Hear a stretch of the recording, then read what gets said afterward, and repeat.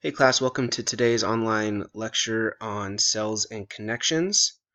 So today what we're going to be talking about is the neuron, the synapse, neurotransmitters, membrane potential, action potentials, as well as some inhibition that occurs as well. So some of this will be review, some of this will be totally brand new to you guys. So just follow along with the slides and we'll have some fun. So the neuron is a nerve cell. It's the smallest component of the nervous system. We have over 1 billion neurons within our body that communicate with one another. And then we have these glial cells. So a glial cell is a supportive cell in the central nervous system. So it's not a neuron. Okay, it does not conduct electrical impulses. Okay, the glial cells actually surround neurons and provide support for and insulation between them. So glial cells are the most abundant cell types in the central nervous system. We can think of them kind of like the Schwann cells on an axon. When we're talking about communication of a motor neuron to a muscle cell.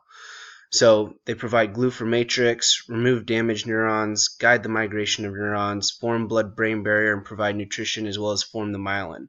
So there's several different types of glial cells in the brain. There's about 80% of glial cells are macroglia, which would be like oligodendrocytes, which are like the Schwann cells that I talked about of the CNS. Then there's also Schwann cells, and then astrocytes, which are supportive endothelial cells in the blood-brain barrier. As we can see, part of the functions is forming the blood-brain barrier. Now we have different types of neurons. We have motor neurons, which are going to be our efferent neurons. They bring impulses from the CNS to muscles in the periphery. Okay, then we have an alpha motor neuron and a gamma motor neuron. Now, alpha motor neurons innervate the muscle fibers and are responsible for initiating a contraction. Gamma motor neurons are going to innervate our muscle spindles, and we'll talk a little bit about those later on in the semester when we start talking about the motor system. Then we have sensory neurons, which are going to be our afferent neurons. They bring information back to the CNS. Then we have interneurons. Those are connections between two neurons and only occur in the brain and the spinal cord. So the anatomy of the neuron, okay, all the electrical impulses happen one way. Okay, we have dendrites, which are extensions from the cell body that receive impulses from other neurons. Okay, a neuron can have anywhere from 0 to 1,000 dendrites. Now these dendrites connect to the soma, which is the neuron's cell body. And then from there, the axon will carry the action potential away from the soma. And we have this principle, the summation principle. Okay, so summation, we're talking about triggering an action potential and causing, we usually think of a muscular contraction or just causing the stimulation of another neuron. We have to hit a certain threshold, we have to hit a summation, so the summation principle is all of the impulses from the dendrites are summed at the soma. So if the sum is above the neuron's threshold, that other neuron will fire. If the sum is below the neuron's threshold, it will not fire. Again, kind of reiterating the all or none principle. So a little bit more. Some inputs to dendrites are excitatory and some are inhibitory.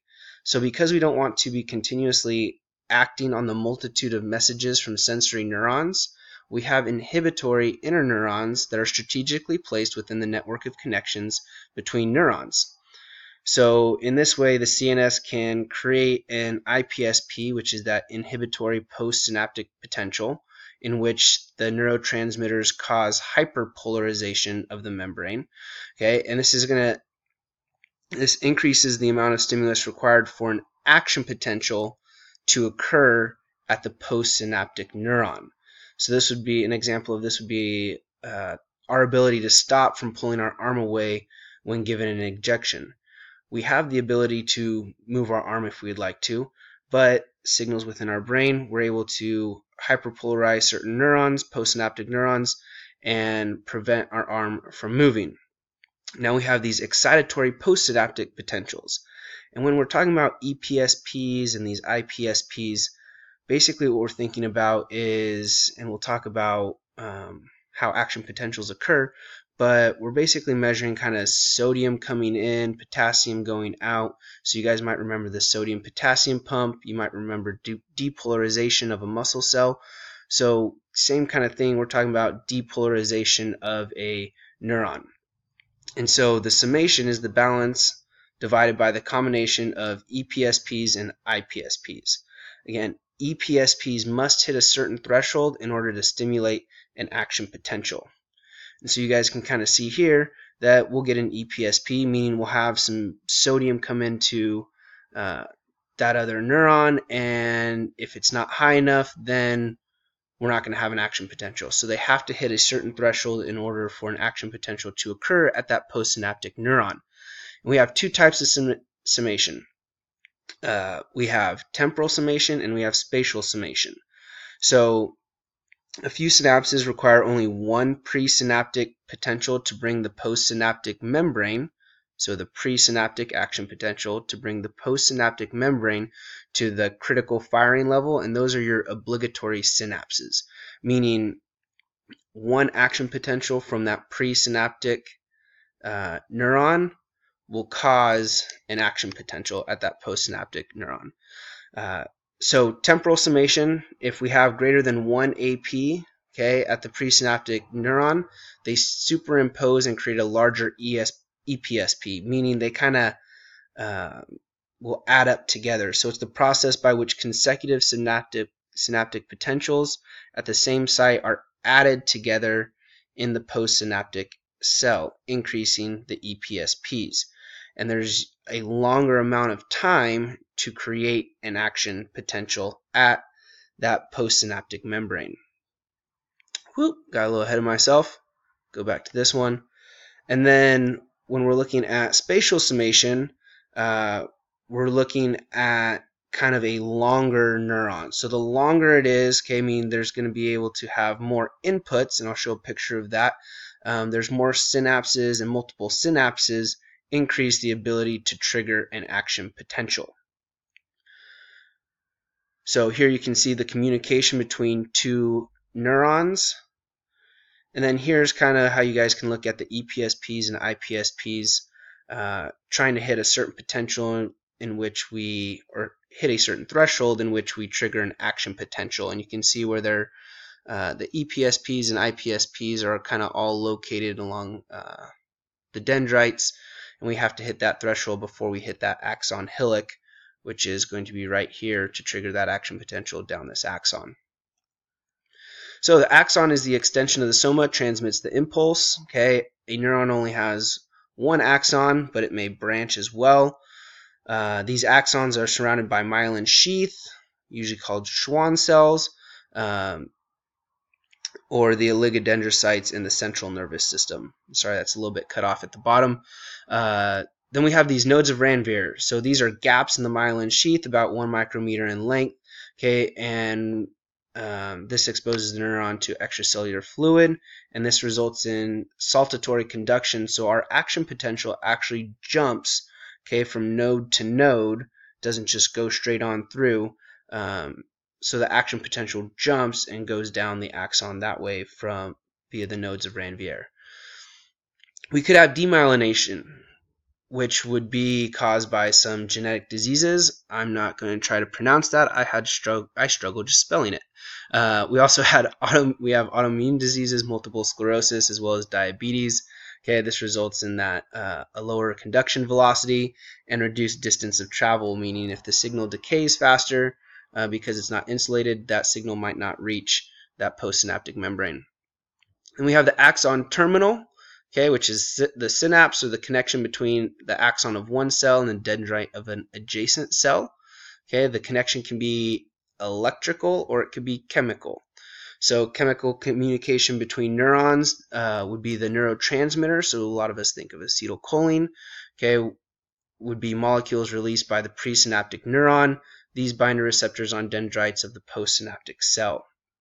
So the synapse, okay, consists of the presynaptic membrane, that synaptic cleft in which neurotransmitters will cross, and then the postsynaptic membrane in which they will then bind. We already mentioned obligatory synapses. That would be something like the neuromuscular junction, in which one action potential from that presynaptic neuron or the presynaptic membrane will cause, okay, an action potential and depolarization, meaning we're going to hit threshold, we're going to get that muscular contraction. Then we have non-obligatory synapses, which is in which a single AP, that's where it's very important for that temporal, and spatial summation, because one single AP might not be enough to induce a postsynaptic action potential. That's a lot more common in the nervous system. So here's a chemical synapse, very similar, like I said, to something that you'd see at the neuromuscular junction. Okay, and then here's an electrical synapse, in which these would occur a lot in the brain. We have what's called gap junctions, in which the electrical signal travels straight over the synapse. So chemical is a little bit slower, unidirectional, can increase, decrease the gain of the signal by hyperpolarization or hypopolarization. And it's easier for the nervous system to modify. Electrical is a lot faster, can be uni or bidirectional. Okay, usually shorter distances. Some examples of this would be like in our retina, cerebral cortex. Like I said, within our brain, there's usually gap junctions. Gap junctions are associated with that electrical signaling. So types of neurotransmitters, okay, most are derived from one amino acid or proteins. We have acetylcholine, is not an amino acid.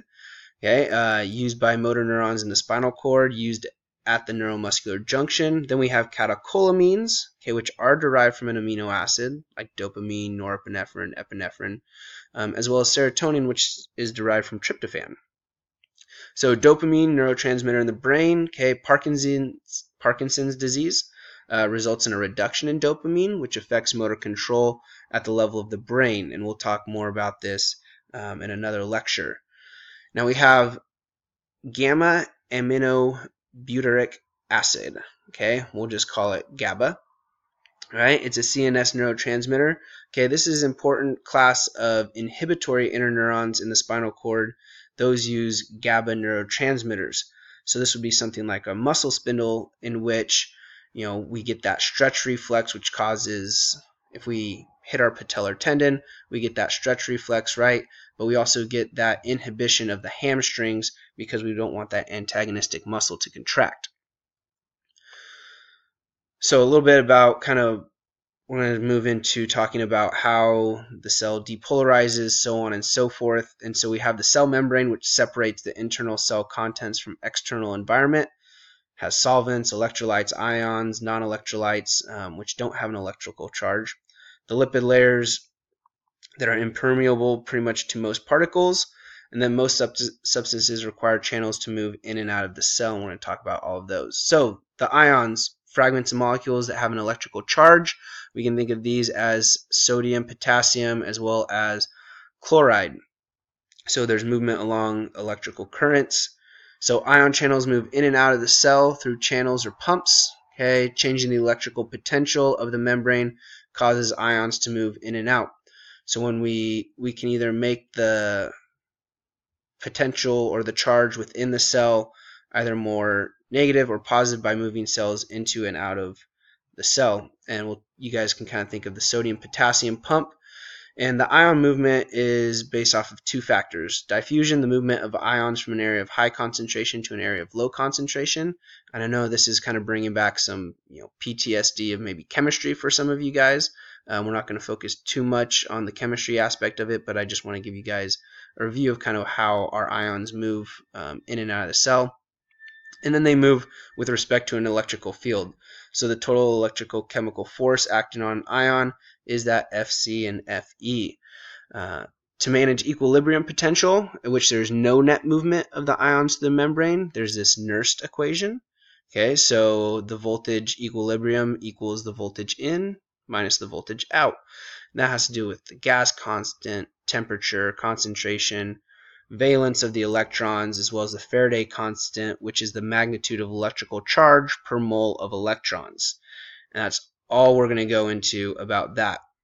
So let's jump into resting membrane potential. So at rest, okay, sodium-potassium channels are closed. Sodium-potassium pumps create an imbalance of Na plus and K plus, so they move 3 Na ions out of the cell for every 2 potassium ions moved into the cell.